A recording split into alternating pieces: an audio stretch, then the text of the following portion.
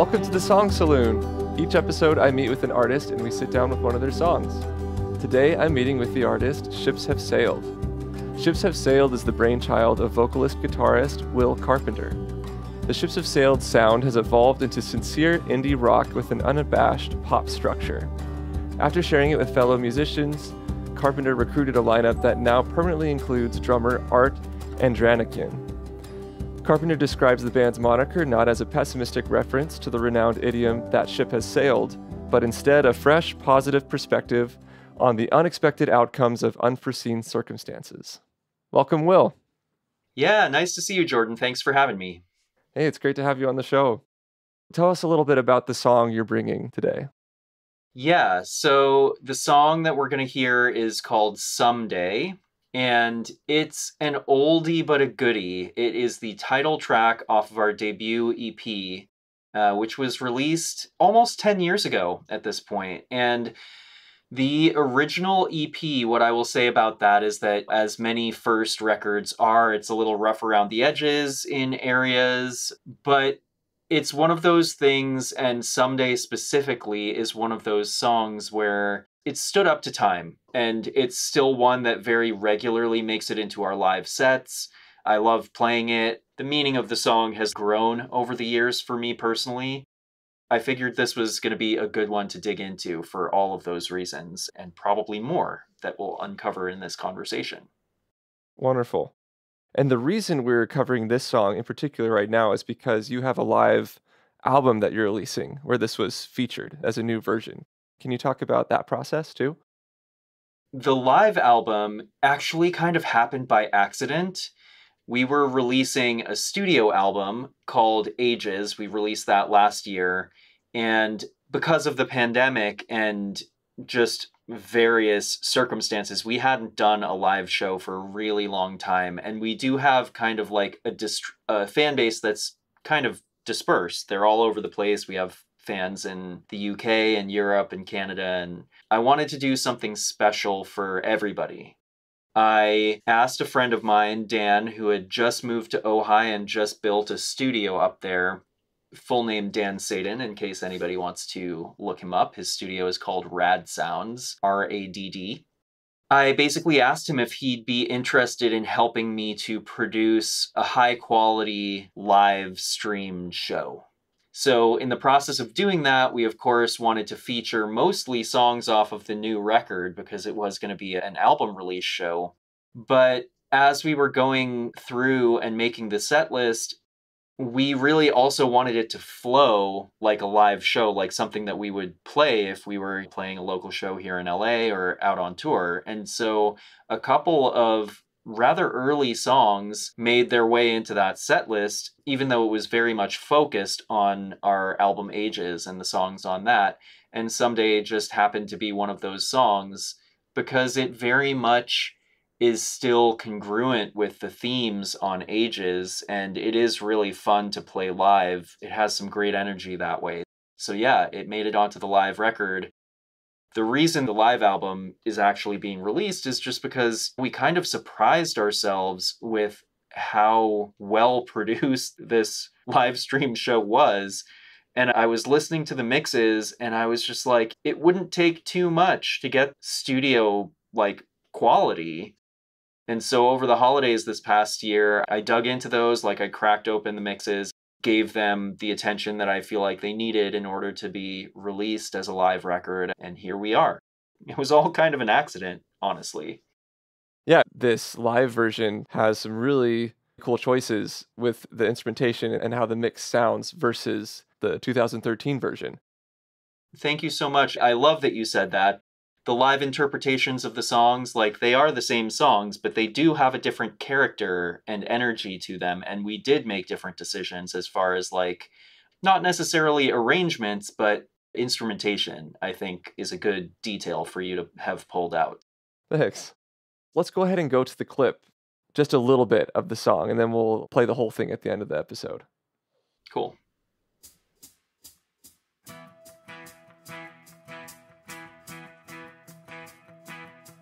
Feel the wind on your skin as all the branches rattle. thinking that it's one big battle. Life feels like a sin, gazing in through a lifetime of conflicted chatter, heart and soul all bruised and battered. Where can we begin? You really run in parallel, because it feels like I'm living someone else's life, and I think I've forgiven those who caused me strife. And I know someday we'll be gone, but someday might belong. Awesome. I'd love to hear more about the process of making this live album. I'm a little bit OCD, and I really like to do things at a high level and a good quality. We weren't 100% confident that we could actually pull it off, which makes the fact that it turned out so great even more amazing, and just like helps me to appreciate that looking back. So Dan and I did some virtual planning. We would get on a call or a Zoom or something, and we'd kind of like talk about the set list, how long we wanted the show to be, how many songs. We did that first, and then we started talking about like the arrangements and how we would conceive of getting together. He's up in Ojai, which for those of you who may not be familiar with California, is easily an hour and a half of a drive from LA, but depending on traffic, it can be more. So it's not like we could just pop over and do rehearsals. Art and I got together a couple times at a local rehearsal studio to just knock the dust off, because we ourselves hadn't played together for a while. But we were bringing in new musicians as well. So the way we planned like 3 days of setup and rehearsal at Dan's studio in Ojai, and then 1 day of show. So we basically captured and recorded the show, gave it a quick mix, and then we broadcast the recording. Getting to Dan's studio the first day to set up, like I just remember Dan and I being really overwhelmed. Of course, like we're all friends too, so it was fun, and it's like the exciting type of overwhelm. But we were definitely like, I don't know if 3 days is going to be enough, and we have video people showing up on the day of the shoot, so it's happening. So the first day we actually got setup done in time to do one run through of the set. So we started off strong, and then the next 2 days of rehearsal, we dialed in the vibe in the room of us as 4 individuals. It felt really, really good to play music with human beings again. Shoot day, we were ambitious, but we were relaxed, and the energy, I feel like, came through in the performances. And in a way, how all of us were feeling in those moments has a lot to do with how special the record turned out. Right. And you mentioned Art in the lineup. When did Art join the picture? I want to say Art joined the picture in 2015. That's pretty early on. He's been a part of the project for a really long time. We were playing with a session drummer largely, and we had landed this showcase at Canadian Music Week in Toronto, and it unfortunately conflicted with another of this guy's projects, and so he couldn't make it happen. I asked around, and my friend Dan, different Dan, was playing bass with Ships Have Sailed, and he mentioned this guy Art, and he had a really long last name. Yeah, I don't know if I said it right. Andranikian? Andranikian. Andranikian, not even close. No, actually, that's a really good effort. I think he would give you an A for effort. So he had a really long last name, but Dan was like, if he's available, he's a quick study, he's got a great vibe for the project, and I think you should talk to him. So I gave him a call. It was a pretty tight schedule, actually. I think we had 2 rehearsals, and then we had to go. And this trip, we took a Spirit Airline red-eye flight from Los Angeles to Cleveland. I think enough said. Then we rented a van in Cleveland. We drove across the Canadian border. We got hassled at the Canadian border because, so Art is Armenian, And his parents, to take him back to Armenia when he was little, they got him this old Soviet passport, which he still has. And Dan was like, oh, bring that because I want to see it. Yeah, shouldn't have brought that. It kind of raised a red flag at the border. But we had a great time. We all shared one hotel room. We walked all around Toronto, which is where Canadian Music Week is, and ate some really great poutine. Our showcase wound up being at the exact same time as Death Cab for Cuties. If you're at a festival, all the showcases are free. Are you going to go see Ships Have Sailed, who you've never heard of before? Or are you going to go see Death Cab for Cutie? But we did have 25 people there, which I took as a win. And there was great energy in that room. People started a dance party for one of our songs. Everybody was super friendly. We sold some merch. We made some new fans. And it was a great time. But I often kind of reminisce with art about that experience. If that had been me, and if that was my first experience with a new project, I might have just been wow, why the Spirit Air Red Eye? Why the drive from Cleveland? Why this? Why that? But he just kind of rolled with it all. We all got along and it was really, really fun. And so pretty soon after that, he just kind of naturally became the first guy I would call when we had a date that came up. Then we were recording some new music and I asked him if he wanted to be on the recording. It kind of all just happened naturally. He's like family. He and his family are an extension of my family, and we hang out. His kids give me side eye and get all sarcastic about me taking their dad away, and it's good times with good people. That's great. So let's go back a few years before when we recorded this song for the first time. This is your first EP. How did you get those songs together? Why did you choose those songs in particular? I'd just love to get in your headspace for 2013, Ships Have Sailed. So it really has a lot to do with the formation of the project itself. So these 6 songs that wound up being our first EP, or I guess at that point, my first EP, because it wasn't really a band back then. It was just a group of songs that really weren't a fit for my project that was kind of the main one at the time.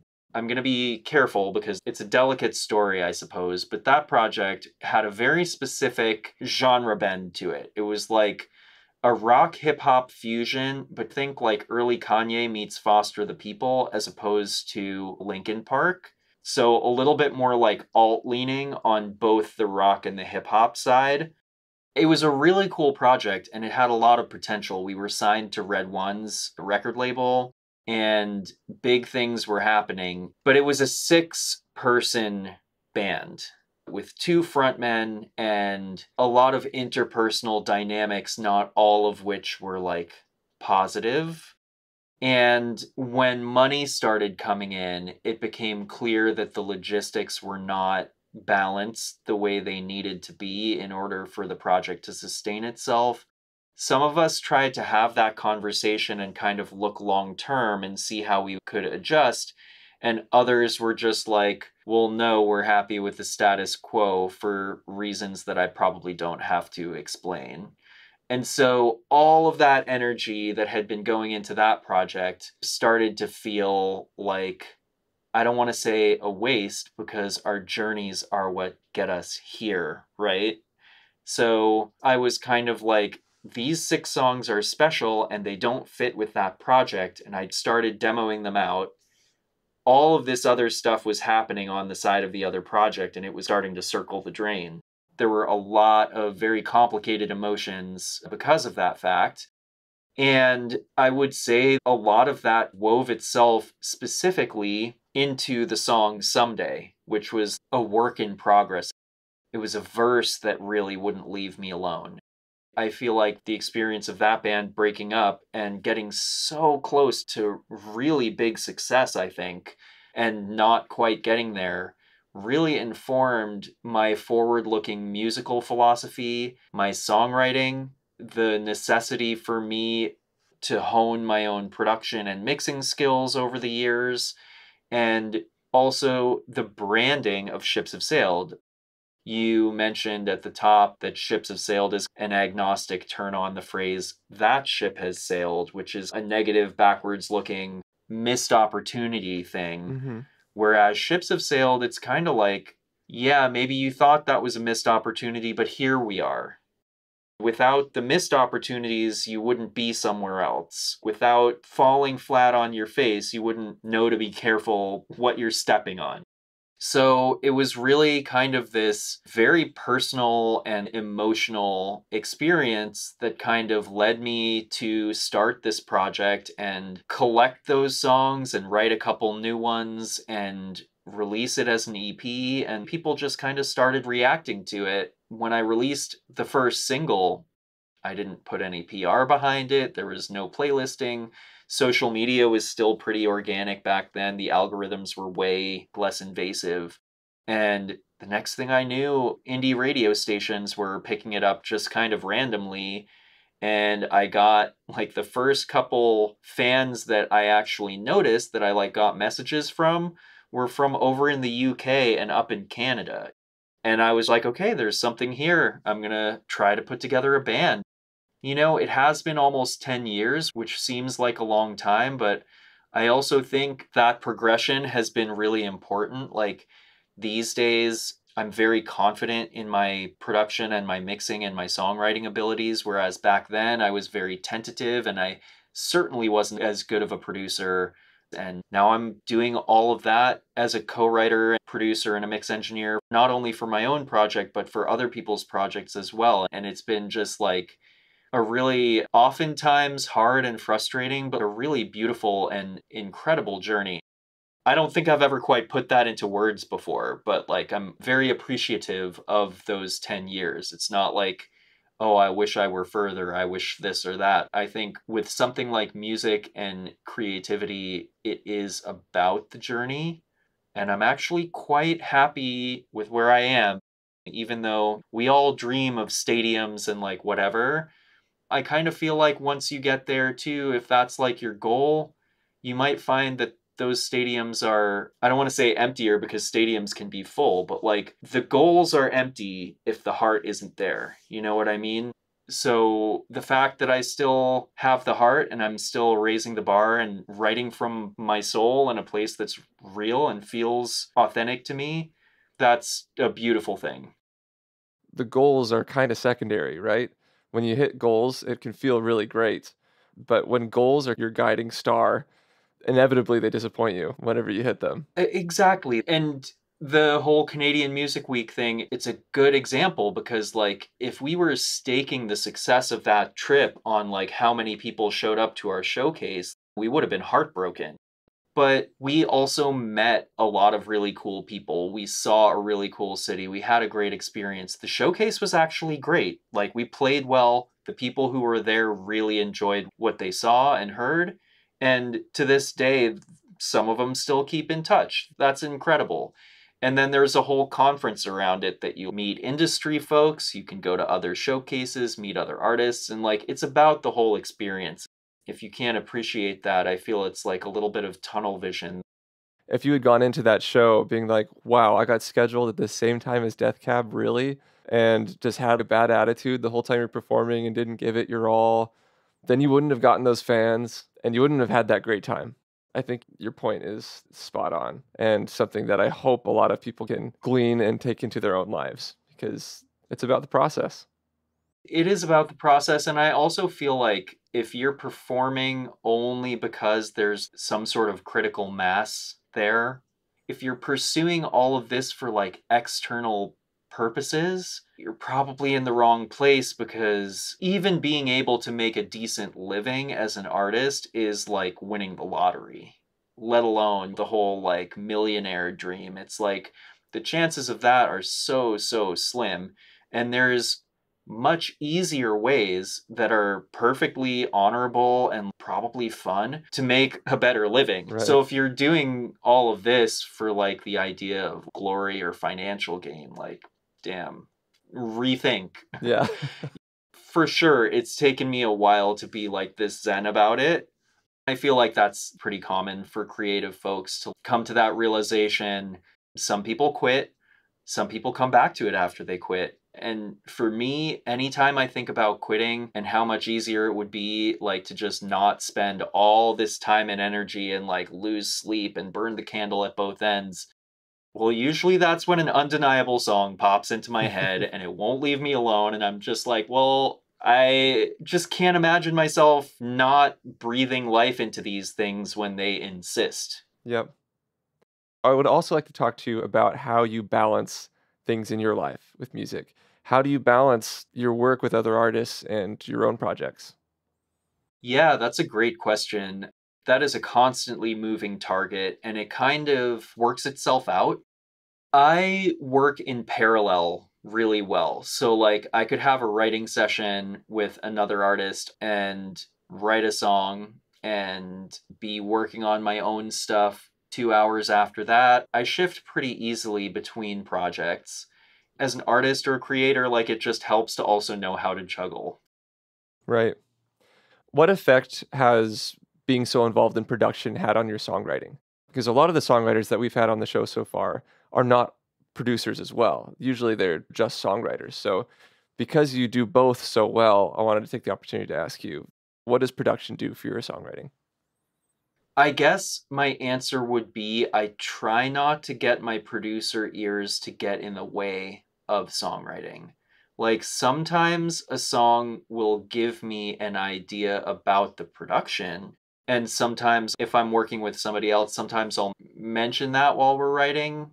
But I don't think that production should ever inform writing. I think that writing should inform the production. And the song really should be able to stand on its own without the bells and whistles. The elements of the song should be able to stand on their own. And then you bring in the production and you elevate all of that. Cool. So you would say you try to keep that pretty separate. So you're writing, you're not thinking, oh, I would really love this to get like a huge anthem rock. Like this would be great in a stadium. You kind of take that part away as you're writing. Certainly, there are songs that just have that energy and it's Mhm. undeniable. So, like, I'm not saying like you fight against the energy of the song, but I don't deliberately go into the studio and be like, I'm going to write the next sports anthem today. You know what I mean? The way I like to create is from somewhere real. If I'm creating deliberately from scratch, like for example, if an artist and I have a writing session that's scheduled, I'll just start with a conversation. Like, Mhm. what's going on in your world? How have you been feeling? What did you notice on the street when you were walking to get your coffee this morning? Like, random stuff.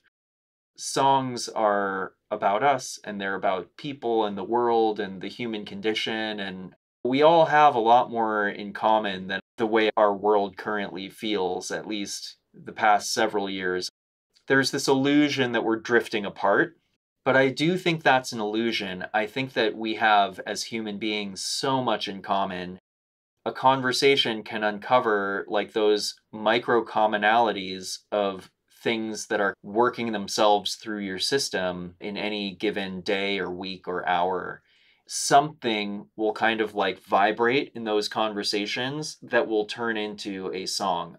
I've almost never had an unfruitful songwriting session where it starts with an honest, real person to person conversation about thoughts, feelings, like what's going on in life.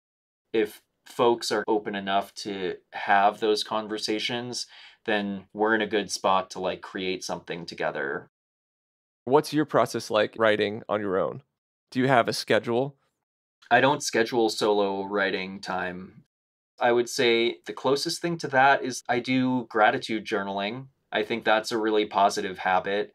But for my own songs, ideas pop into my head out of nowhere and I just pull at those threads. That's it. A lot of times, an entire song will weave itself out of thin air in like 5 minutes. It's weird and it's a little bit unnerving at times. And then other times, it'll be like a chorus and the verses will elude me for a while. There's this song that I wrote recently. The idea for it has been just sitting around in my brain for years. is a very unique situation. I was given a prompt by a music supervisor who wanted something very specific for a scene in a movie she was working on. And this little fragment of an idea popped into my head as she was describing, like, it was a very complicated, multiple characters situation with a lot of different dynamics. I took it as an opportunity to write with somebody that I'd never written with before and who I'd wanted to for a while. We didn't particularly use the storyline in the session. We just kind of let the song do its thing, but it lent itself to that scene beautifully, and it really turned into a special song. And literally, the idea had just been a fragment in my mind. Maybe I wrote it down in like a voice memo or a note somewhere, but like it's just been there for years. There's never like one method that I find works every single time. You just have to lean into whatever energy is there and roll with it. Yeah. And it sounds like you make a lot of time and space for co-writes. Why do you do that? And how has that been a benefit to your art? I like creating with other people. I think there's a synergy when you create something with another human being or with a group of human beings that, sometimes it can be there when you're dealing with your own chemistry, but there's like a magic. It helps me to break out of my own patterns, my own habits. It brings something new to the equation every single time, even if you're writing with the same person. So yeah, I do make a lot of space for that. And even when I have an idea on my own, a lot of times I will bring in a co-writer to just see where we can tweak, strengthen what is already there. What I've noticed with co-writing and writing in general is I can get stuck working on the same thing over and over when I'm writing by myself. We had this experience recently with the song that I brought in, and I'd written it months before and just hadn't gone anywhere with it. Like there was just something that wasn't quite connecting. And it was nice because in our co-write, we were able to work out all those kinks and get it rolling. Once it's a co-writing situation, the process becomes a lot more fun. It's like a puzzle. It's nice to do a puzzle with a friend. They're sitting across the table, they're seeing it from completely the opposite perspective. They're going to find different pieces than you are because of the different perspective, and the combination of that can be a really, really powerful thing, which I think 100% was the case with our writing session. And that song turned out beautiful, by the way. Thanks. I'm super stoked on it too. And yeah, for me personally, I don't super love puzzles and doing them by myself. So really looking in that situation, it's like, are you really doing it for the puzzle or for the connection with the other person? It's really about the connection with other people, and it's great when good songs come out of it. Yeah, 100%. There is a special type of magic that happens with a collaboration. Yeah. I think that's a great theme for this episode, co-writing. I think people are very scared to make that leap into co-writing, and that can be scary. I haven't had many negative co-writing experiences, but I've had less optimal ones. Definitely. And that's going to happen for sure. Try to make the most of it. Usually, I would say I also try to give folks a second chance. Everybody has an off day. And then sometimes, honestly, the synergy isn't there. Or people have very different ideas of business practices. That can be a big vibe killer in our field. So you just kind of have to feel that out and just expect that some relationships are going to work out and develop into strong partnerships, and then others aren't. Just be okay with that. Learn from every single situation. That's great. Thank you. So before the end of this episode, I want to recap some of the things that are coming out for Ships Have Sailed. So we have this live album that's coming out, which we'll play the track someday from this live album at the end of the episode. Is there anything else you'd like to talk about the project? Yeah, so the live album is really the big thing right now.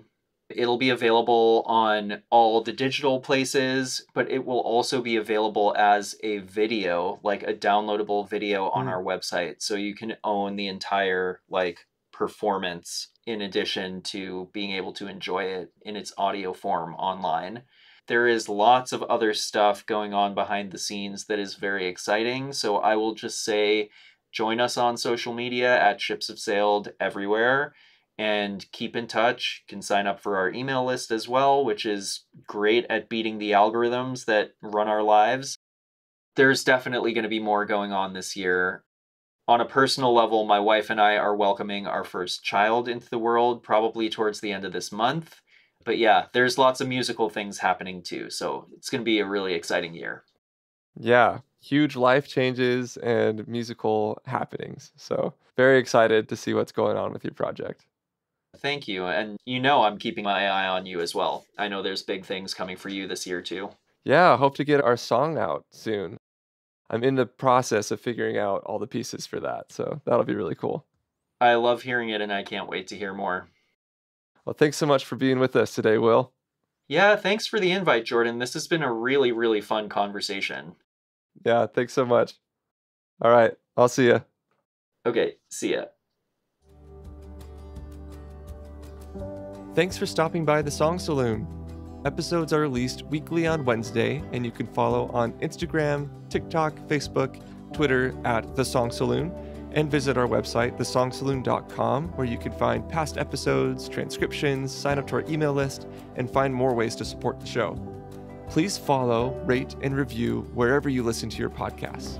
Every little bit helps grow our community of artists, songwriters, and music lovers. We truly couldn't do it without you. Thank you for listening. We'll see you next week.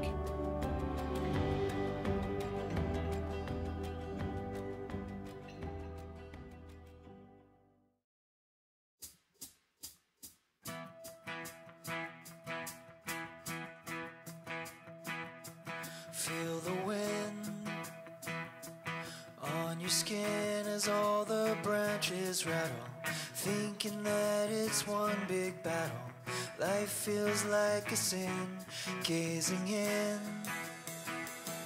through a lifetime of conflicted chatter, heart and soul all bruised and battered. Where can we begin? Do we really run in parallel? Because it feels like I'm living someone else's life, and I think I've forgiven those who caused me strife. And I know someday we'll be gone, but someday might belong. And she sits in a spot that faces out the window, faces hidden in her shadow, fingers on her wrist, don't resist. As the clock ticks out the moment slowly, knowing you are less than holy, hidden in the mist. And if her hands could just reverse, could you pull through and break the curse? Because it feels like I'm living someone else's life, and I think I've forgiven those who caused me strife. And I know someday we'll be gone, but someday might belong.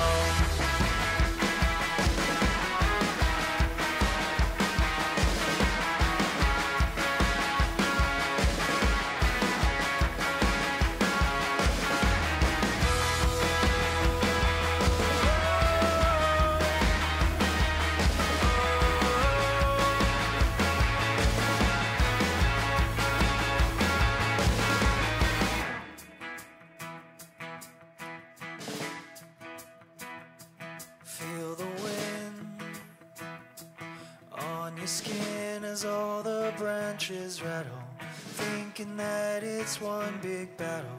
Where can we begin? Do we really run in parallel? Because it feels like I'm living someone else's life.